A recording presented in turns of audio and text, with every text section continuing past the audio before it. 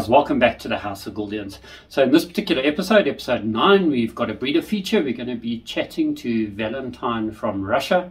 I thought it'd be interesting to hear sort of how they do it in their sort of part of the world in terms of their Gouldian keeping. And then we're also going to just have a catch-up session on where we are in terms of our preparation for the breeding season. So I hope you enjoy the show.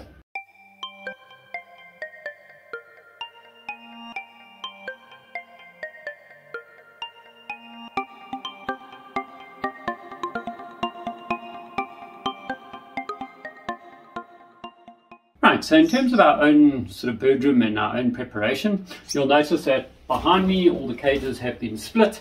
I've also done the deep clean in preparation for the breeding season. So what do I mean by that? I obviously take all the birds out, I split the cages, but then I scrub them out. I make sure that there's no residual dirt or mess. I then take a product like a vet grade disinfectant and I spray down the cages to make sure that there's no sort of nasty bacteria or anything that's sort of lurking from the sort of maintenance period, if you like, and austerity period that's built up. Remember, we've had a whole bunch of birds in these particular flights. Yes, they've been separated by sex, so it was the hens up the top and the cocks in the middle and then chicks down the bottom. Chicks in the middle and cocks at the bottom. So the point is that they were all together. Now we're starting to split up. And I don't want a breeding pair that's going to be having newborn chicks now being exposed to sort of the bacteria from all the different birds. So that's why I sort of make sure I deep clean with a vet grade disinfectant. I then also scrub all the pigeonholes, and what I like to do is I then take a little bit of an old product in this country, but it's called carbidust, and I sprinkle that and then I actually sort of wipe it on with a dry cloth so that it spreads all over, and that is a very good sort of bug repellent. So ants or mite or anything like that that comes into contact with the carbidust is going to sort of perish. So it cuts down on the likelihood of us having those kinds of problems. I'm not saying it's the only control that I use. Obviously you guys know I do preventative treatments for mite and all that kind of thing, but I find that also just helps sort of keep the area sort of sanitary in terms of insects and that kind of stuff. So all of that's done. You'll notice I then also, while I'm at it, I deep clean things like perches and feeders and drinkers, and the nest boxes themselves get scrubbed. So it's really, when I say deep clean, I mean it. I like to go into the breeding season fresh, with everything 100% spotless, and then I've done all my pairings. Okay, so this particular episode we're focusing on the breeding feature, or breeder feature should I say, with Valentine. But in the next episode I will be able to give you sort of the breakdown and the names for the new majestic birds and all that kind of thing, because all the pairings are basically done. There's only one pair that doesn't have a nest box at the moment, and that's purely because I realized I'm one short, so I've ordered a replacement, and that was for a box that I had to discard. Just it wasn't suitable anymore, it was breaking and all the rest of it. So that's kind of where we're at. Things like the stress perches and that have been removed. Normally, you know, I put stress perches in when there's a lot of birds in the cage. But I do have a couple of small ones that I can put in if I see a pair isn't quite harmonious, there's maybe a bit of squabbling going on, that kind of thing, just so that one partner can get away. What is interesting, and I wanted to talk about it purely because of the fact that it happens to everyone, is that you do have birds that will go into a late molt or a second molt.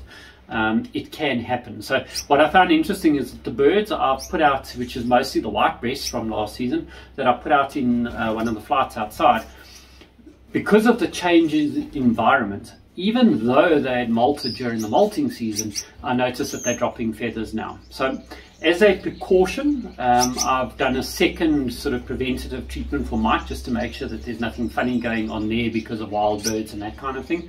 And obviously I made sure that things like calcium and iodine and all that kind of thing that ultimately affect the feather quality and that kind of thing is all in place. But I'm assuming that it's purely because now it's gone from a fairly sort of mild room, should I say, in terms of temperature. This room stays fairly cool, even in the middle of summer when it's like 30 degrees outside. It'll be about 22, 23 in this room. Whereas now they're in that outside flight, so they're exposed to the full heat of the day.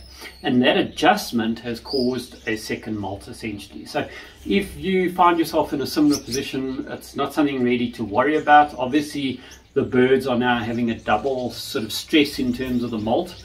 They're going through it for a second time in a very short space of time, so make sure that your nutrients, your vitamins, all that kind of thing is as high as you can get them, just to help them through that process.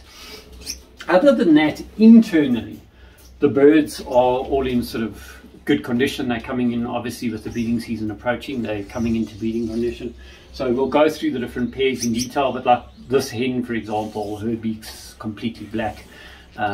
They've just got their boxes like yesterday. I have put some grass in this morning that they can start adding to the boxes and that kind of thing. So I fully expect that by the time episode 10 comes along, we'll probably have chicks in some of these boxes. Talking about chicks, I did mention in the previous episode that we had our first chick that we had run in the bird room. That one's close to fledging, but it's not quite coming out the box yet. One of the other pairs that had laid a nice big clutch of eggs, there were 7 eggs in the nest, but one was a foster. Unfortunately, those 6 eggs, 4 hatched. They were both a pair that I had been donated, both birds were donated to us from Gerard, and they were both birds that didn't have rings on. So I don't know the age of them. They look like young birds. I suspect they're first years, and why I say that is the same thing that we found last year has happened again now with them, in that they hatched the chicks, they were brooding the hatchlings, but they weren't feeding them, which is an experience problem. And as a result, all 4 of those chicks unfortunately haven't made it. But they are, they'll take a normal sort of natural break for a couple of weeks, and then they'll try again as parents, and hopefully this time they would be successful. If I'd known that they were definitely first kind of year breeders, I would have probably paired them differently, maybe put them with a more experienced bird, or ideally kept them one side for next year's breeding season. But it's one of those things. They've already paired up, they've bred. It's just now I need to be aware of the fact that they're not that experienced. So with all the boxes being on now, we'll do what we spoke about, where we look at potentially fostering those eggs under a different pair, so at least I get their genetics this season. And then I'll give them another chance to raise, but with another pair's eggs. So that's kind of the plan, sort of thinking to handle that. In terms of other pairs that are breeding, we've got a red-headed pair that the eggs are close to hatching. I can see that they're fertile, so I'm expecting those to hatch within the next 2 days. So certainly by the time you see me again for the next episode, we will be able to report on them. Once again, it's a new pair in terms of the cock and hen pairing, so I don't know sort of how well they're going to do in terms of their first clutch. Hopefully they raise it without any problems. They are second year breeders definitely, so there shouldn't be problems, but things can happen, as we know with Gouldians. I always say to people, being a Gouldian keeper is kind of like a roller coaster ride. You'll come into the bird room today, there's pairs that you've been trying to breed that have laid eggs, and others have hatched babies, and everything looks fantastic, and it's all sunshine and roses. And then the very next day you'll come into the bird room, and the ones that hatched the chicks haven't fed them, or they've chucked chicks, or you realize that the eggs that you thought were going to be good are infertile, and it's a roller coaster ride. If Gouldian Finches were easy to breed, there wouldn't be a need for this type of channel. And I think it's important as new breeders to Gouldians that you manage your expectations in terms of that, so that you don't get discouraged. It's a long-term sort of project. And part of that sort of challenge of getting it right is what makes the hobby interesting. Certainly for me, that's the fact that I'm involved in the shows, so I enjoy the show bench side of things, and that keeps my interest. And then obviously with Gouldians, we've got the added benefit of all the different mutations and colours and that kind of thing. So there's definitely different challenges and interests to keep everyone sort of interested in the hobby. So yeah, enough of me talking now. Let's get into the interview with Valentine.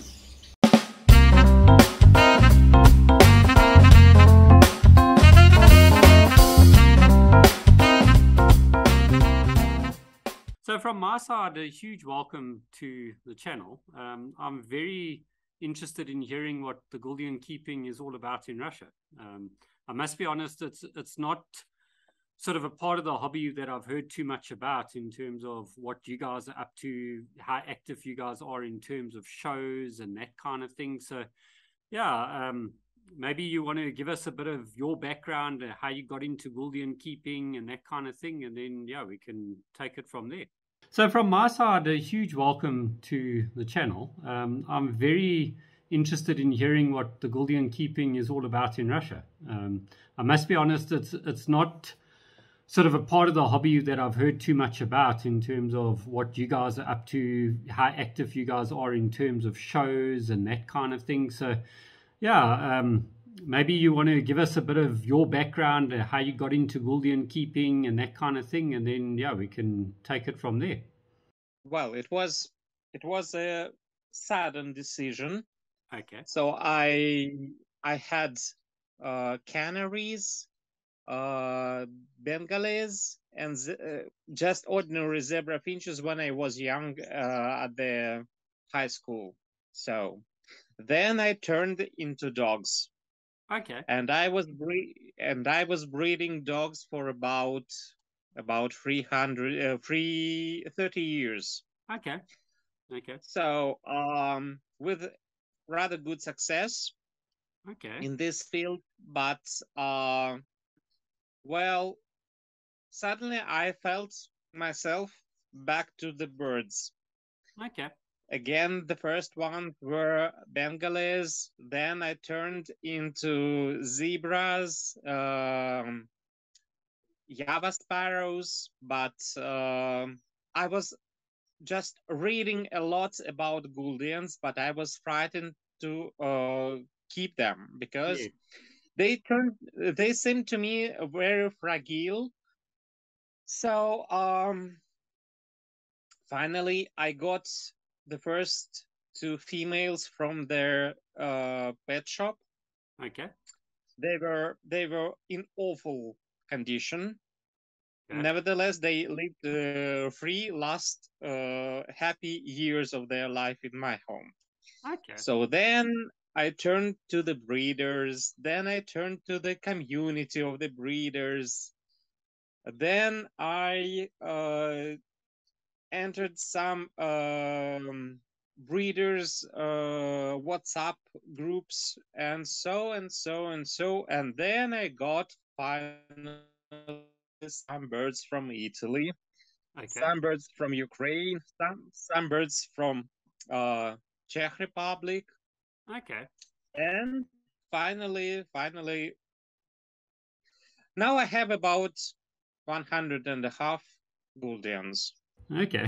And tell me the sort of your focus within the Gouldians. Are you trying on any particular of the mutations, or do you just keep sort of classic Gouldians, or what's your sort of main interest? Well, the thing is that it's a common thing for every Gouldian keeper. I think that now, first of all, you take the first Gouldian. Yes. Usually it's green one. Yes. Then you want the bluebirds. Yes. Then you see some new mutations. No matter how much it costs, you must have it in your aviary. Yeah. So that's because that's how I have Satinet now. Plenty of cinnamons, Bruno, plenty of Lutino, Albino, Ivory, but now I feel myself going back to their green ones, and I'll explain. Because as I said, I was breeding dogs. Okay. And I do know very well what is the construction of the dog, what is the type of the dog. Yes. What a dog with a bad type will never win, no matter what money you will spend on him. it's the thing that you can't change with grooming and so and so. The same thing turns with the Gouldians with me. I want to have big size birds with a nice model, with nice type, because when you look at this type of bird, it's very pleasant for an eye. Yes. If you look at a very small, tiny, long beak, flat head, but it is tetinet, it doesn't make your eyes happy. Okay. All right. So that's the thing. Now, well, I have mutations. I really will go on working with them, but now I will try to focus on the typish birds.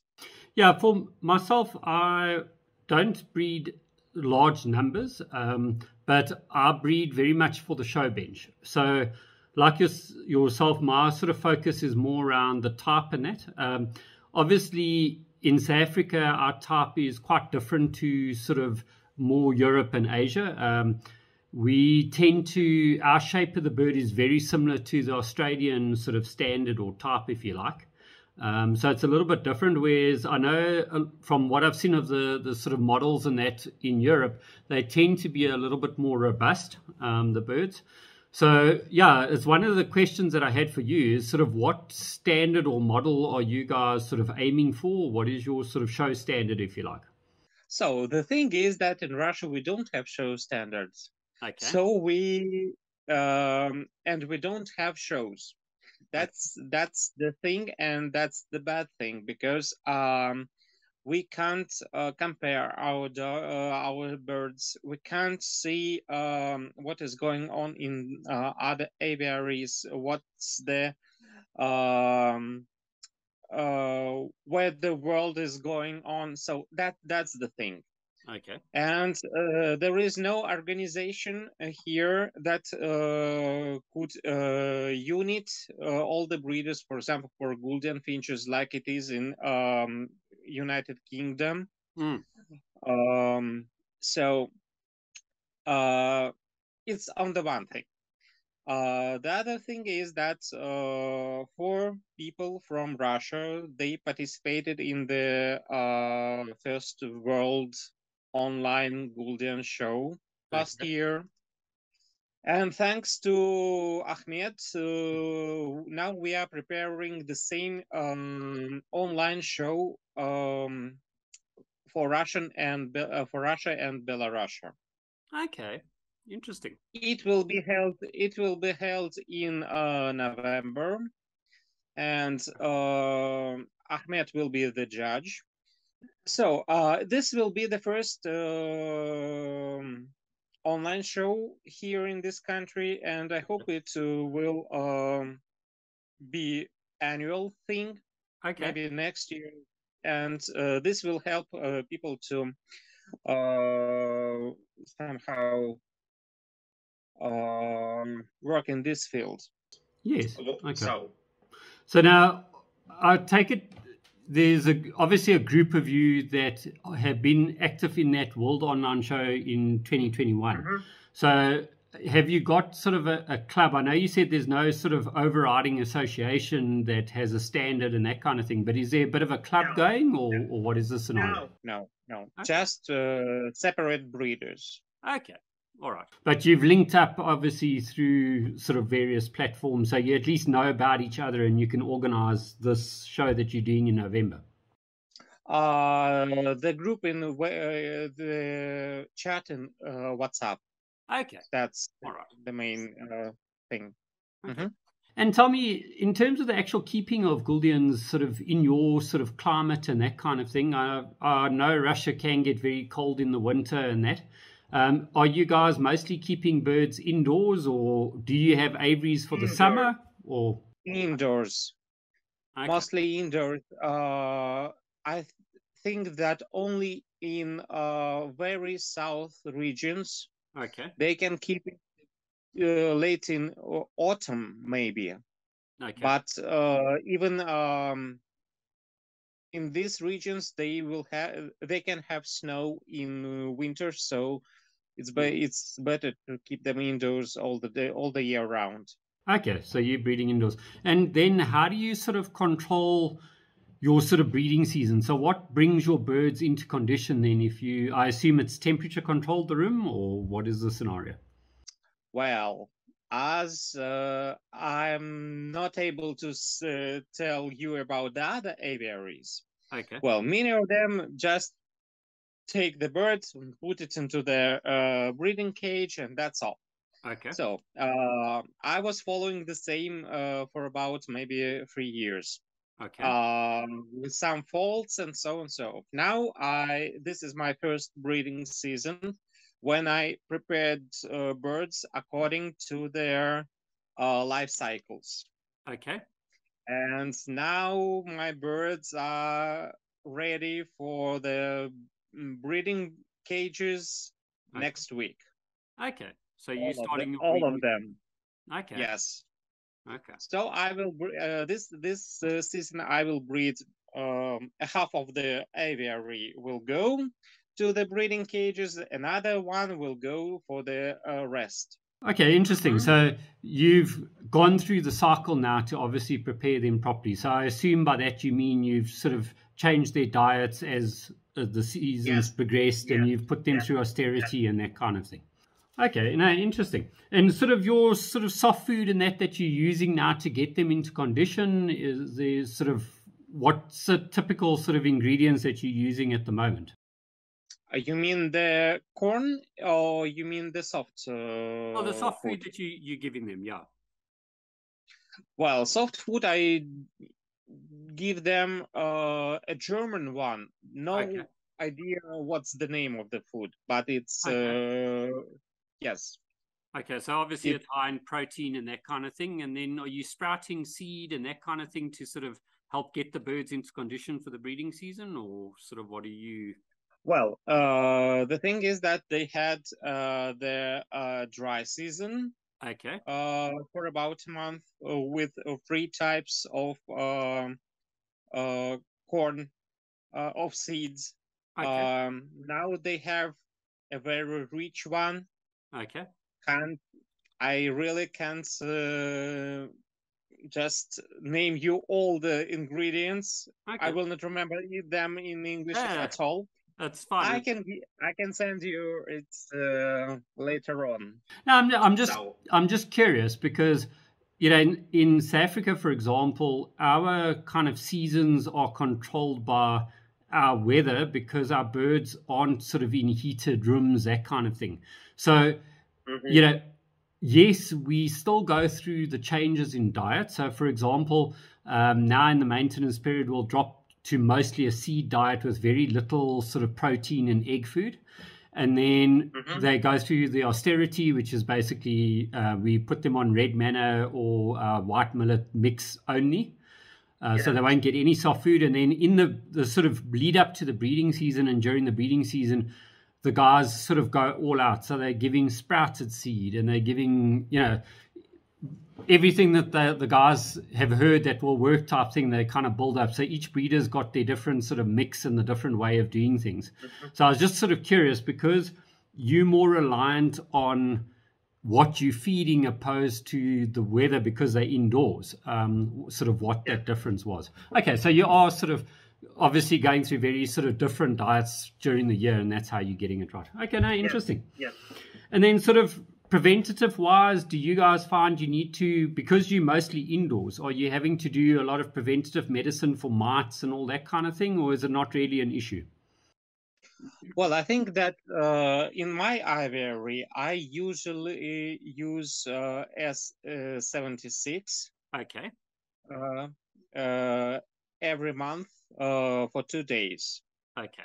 Then once half a year, I before their nest season, I use Bicox for preventing coccidias. Okay. Okay. What else? What else? Some acids. Um, like, I think that they're the same with vinegar or something like that. Oh, the apple cider vinegar. Okay, with you, Yeah. with you. Yes, about once a week. Well, that's all I think. Okay. Just curious because, yeah, once again, it seems to be where there's quite big differences. So some parts of the world, the guys seem to do a lot more preventative medicine, and they're giving sort of even going to the extent of antibiotics and that kind of thing, which there's a lot of debate about. Whereas I know South Africa, it's something that we're trying to steer away from, where the guys do the stuff that you're referring to, where it's mites and deworming and baycox for coccidia and that kind of thing. But other than that, we trying to discourage the guys from using antibiotics, because obviously that can be negative in the long term. So I was curious sort of how you guys are sort of going about that side of things as well. So we've discussed sort of your environment and that kind of thing. For the show though that you're doing, how is Ahmed going to base it on the NBVV standard, or what Yes, is it going to be? yes, yes. Okay. So you guys are basically going to follow that for this show. You're going to be doing the Yes. MBVV. Okay. No, interesting. And yeah, from my side, it's just interesting to sort of get other people's perspectives and sort of ways of doing things and where each country is in the hobby, because I think it's something that has the ability to unite people. And I found for us, the World Online Show was great because in South Africa, we're quite isolated in terms of being able to, we can't really take birds across the border to go and show them and come back and that kind of thing. We're in the same situation. So yeah, it's just interesting to chat to guys like yourself, who's sort of, how you found that platform. So I take it was quite different for you to be able to participate against the rest of the guys. That was really fantastic, because well, as I was breeding dogs and I was showing dogs, it's a very usual world for me. Okay. So I like shows, I like exhibiting pets. So, and well, I was at that moment where I had many birds. Some of them are good, some of them I think not very close to the standard. Okay. But I wanted an eye from the side to Yes. tell me what my birds can be qualified. Okay. So and according to that experience, I could make the breeding program more show oriented, maybe. Okay. In the future. So, and well, it helped me a lot. And this year, all the people who participated in the World Dog Show, they were the first people who said that we will participate in our local show, because they really liked their the type of the show, because it's very convenient. You just film the dog, film the birds. Yes. And there is no need to travel. There is no need to pay for the hotel and so on. So Yes. so and they got rather good results, because two cinnamon hens from St. Petersburg, they took the first and the second places in the class. So that was really great. Oh, fantastic. Okay. And how many guys are there sort of that you're aware of that are partaking in the show now in November? Well, good question. I think there will be about 15, maybe 20. Okay. Maybe less, maybe more. But Okay. it's okay if there will be 15.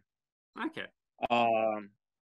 I mean, that's a great number. I mean, especially considering it's the sort of first local show you're doing, if you like. As a starting point, it's actually fantastic. So yeah, our shows in South Africa, we typically you're talking probably between 15 to 20 on average Gouldian keepers that will put on the show bench.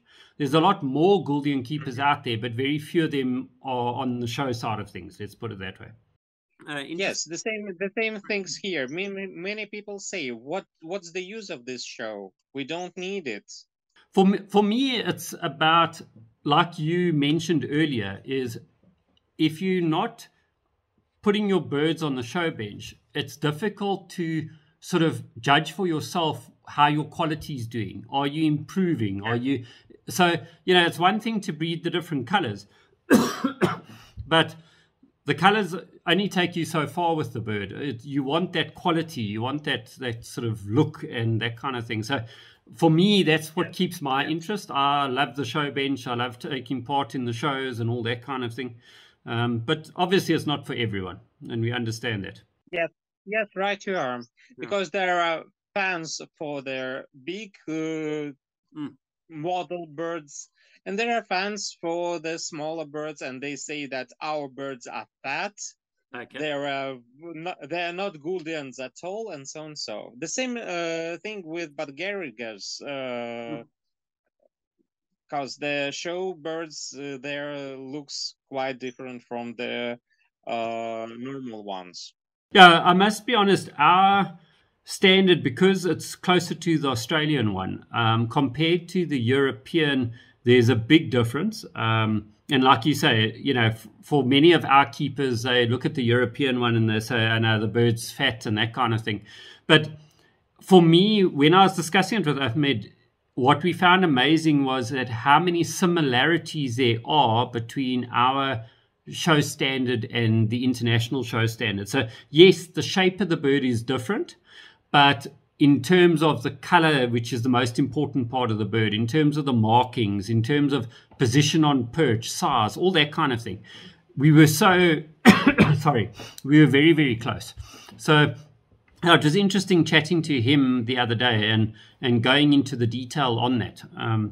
And yeah, it's just, it's great to sort of get different perspectives in terms of the bird and that. So for me, I don't find looking at other standards a problem. I find it encouraging to see those similarities and decide from there where we can go and where we can improve on our own sort of show standard and that kind of thing. So yes, hundreds and sort of how many birds are you hoping to see on the show? Is there sort of a limited number per person, or what? Yes, there was the limit for every owner to show no more than 10 birds. Okay. Well, some of them are planning to show 1 or 2, so some of them will show 10. Okay. And so it will be maybe approximately no more than 100 birds. Okay. But I mean, that's a great start for a local show. I mean, that's fantastic. We're blessed in that we do have the physical shows as well. And typically those shows will range from about 40, 50 birds up to about 200 max. So we're not like Europe where there's 1,000 or 2,000 birds on the show bench. But they're decent sized shows, and it's always a good day to go out and see the birds and that kind of thing. But we've started doing, for our club, we've started doing the virtual shows that you're going to be doing now. And we also do what we call a hybrid show. So the guys that are close by that can come and put their birds on the show bench, that's fantastic. But then our sort of members further afield that can't come because it's too far to travel or too expensive, they can enter via the videos. And what we do is on the show bench, we've got the birds as they come up, but then next to it, we've got a computer screen. And if there's a virtual entry, then we call up that video and then the judge can look at both. And we tried that last year for 2 of our shows and it actually worked very, very nicely. So yeah, it's something to think about and yeah, who knows what the future holds, eh? So, Well, interesting, really interesting. And well, this type of shows, I think, will go on developing because people now are really pressed of time. Yes. So they don't want to go somewhere about 2 or 3,000 kilometers to show their bird well. So and it saves many things. Yes. Money, time, what else?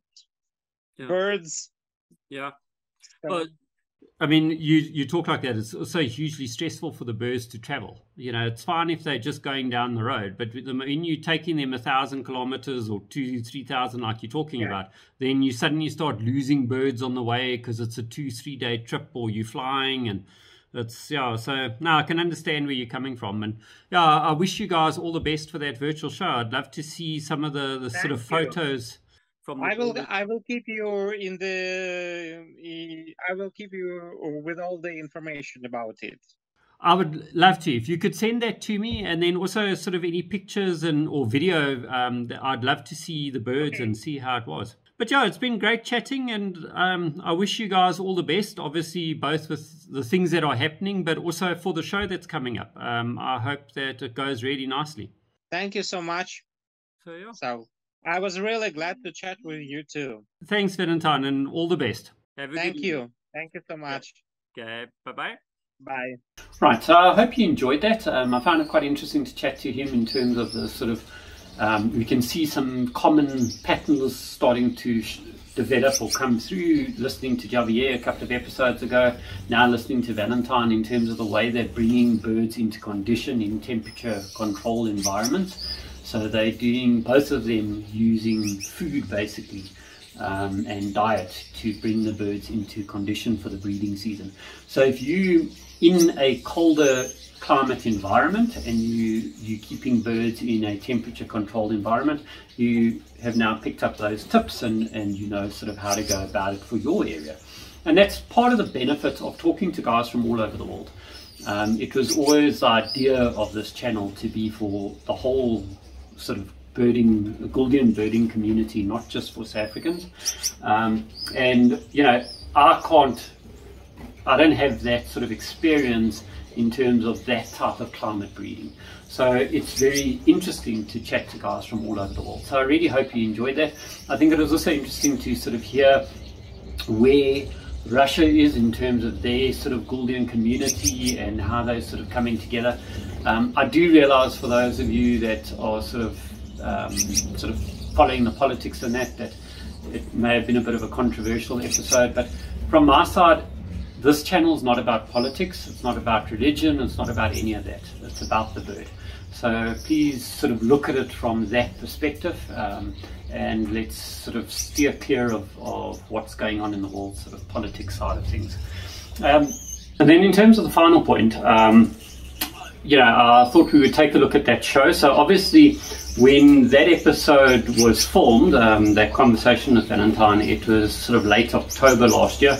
We're now sort of well into towards the end of January in 2023. So, you know, obviously the show's already happened in terms of that November show. I plan to have a bit of a follow-up with Valentine maybe in another month or so's time, and we can just chat to him and see how that show actually went, and sort of go into a bit more detail on the individual birds. Maybe we can also look at getting Ahmed to sort of give us some feedback on the birds and that kind of thing, and sort of show us or discuss from a South African judge perspective with myself, and Ahmed from his perspective as an NBV judge, and obviously the judge that actually judged the show.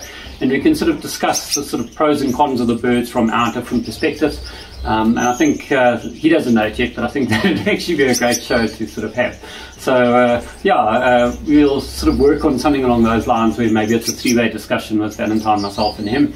And then so that's for a future episode, if you like. But I hope you enjoyed today's show, and I hope you got some benefit out of it, and I look forward to seeing you again in 2 weeks' time.